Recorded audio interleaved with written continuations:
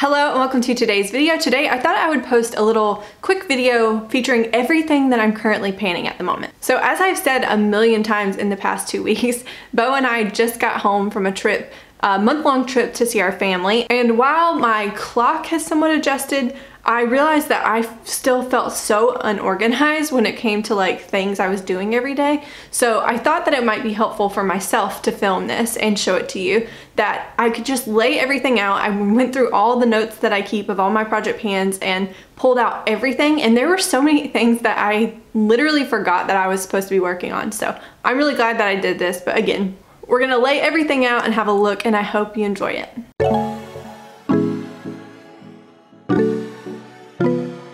Okay, as we first get into this is everything laid out. It seems like a lot laid out like this. So like I said, I'm trying to remind myself exactly what I need to work on since I took a month-long break and I came back, and when I was picking items for my roulette pan collab intro, I had a hard time remembering what items or what categories I already was working on. So this is what we got going on. I think what I'm gonna do is kind of rearrange and do them based on categories, and then that way I can clearly see like what primers I'm working on, what foundations.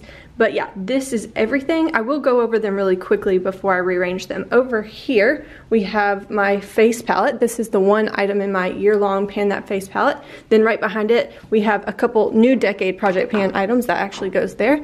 And then we have my 20 and 2020 project pan, what's left of it. And then we have the Partners in Cream project pan items. And then this is the Graveyard project pan items. And then the last one here is the newest roll-ins to all of these items. This is the Roulette Pan Collab intro for round 8. So like I said, I'm gonna rearrange these items into categories so we can better see what we're working with here.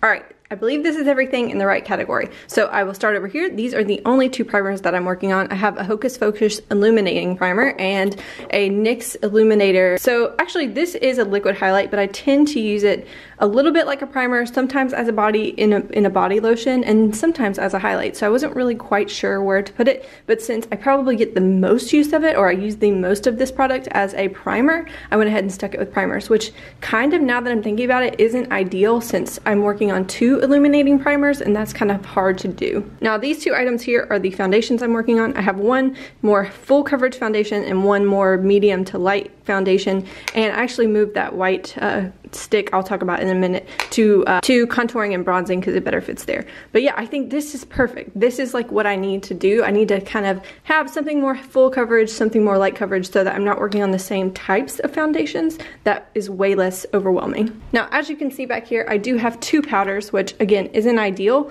to be working on 2 of the same type if I'm trying to finish them both, but this one's almost done. It's more of a full coverage powder, like it actually kind of adds a little bit of coverage to whatever I wear it on top of. This is a little bit lightweight, and so I have actually been liking them together, which is kind of nice. It wasn't planned to be able to wear them like that, but so far it's working out that way. Then we have 2 concealer products. One is more of a under eye primer, and one is the actual concealer, which I think those will work out just fine together. Now up front here, I have a lot of bronzing and contouring products. These 2 items literally serve the same purpose, so this one's barely getting touched at all. This I'm trying to use as like the light side of a contour, so like when I go too heavy with bronzer or contour, I try to clean up with this guy. And then this here I'm using as a contour powder, and then this little spoiler here I am doing really well on my Pan That Face palette, so those are working out just fine. I am only using the powder side of this e.l.f. little guy because I don't like this. It's too sticky of a brow wax, so this I'm trying to use up as a contour. I do have one face setting spray this time, which is fine. I actually don't tend to pan many facial mists because I don't really use them all the time. And then we have two highlights here. One is more of my like daily driver, especially if I don't wear a lot of eyeshadow. This is like the thing I put on my face to kind of have some fun. It's a very pink kind of highlight. I love this thing. My goal was originally to try to pan this year, and as we can see, that's definitely not gonna happen. So I did change my goal recently to just pan on it. Then I have my highlight from Cruella ColourPop collection or the Disney Villains collection. And this I'm trying to expand the pan on. I just put this back into my Partners in Cream project and I really enjoy it. So I don't feel like I have too many highlights to be working on, even though both of them are duochrome. I feel like they're extremely wearable.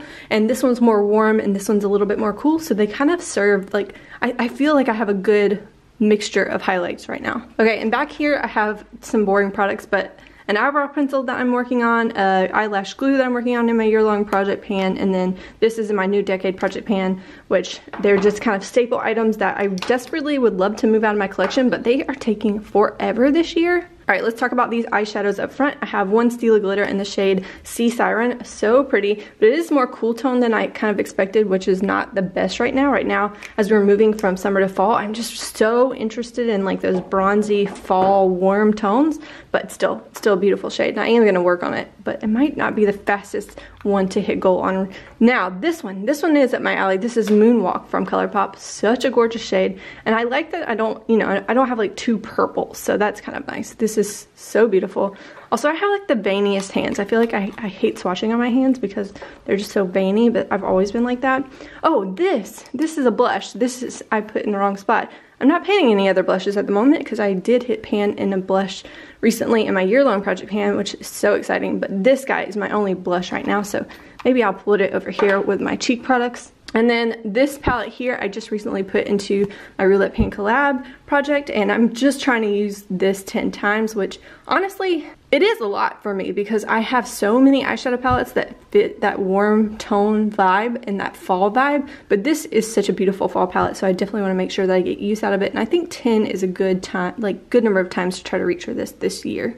Okay, I have 3 lip items back here. I have my lip liner that literally is taking me years to finish. I have this gloss that I just put into the Roulette Pan collab. Also, like, it is way more pigmented than I remember it being, but I have had a little bit of success thinning it out. But I think what I need to do, since I'm painting 2 glosses, again, not the brightest idea, DaLin, but I think what I need to do is try to work on finishing up the orange one, and then I can focus my efforts on this guy. This one, if I honestly tried, I could get it done in less than a month, so I really just need to buckle down and do it.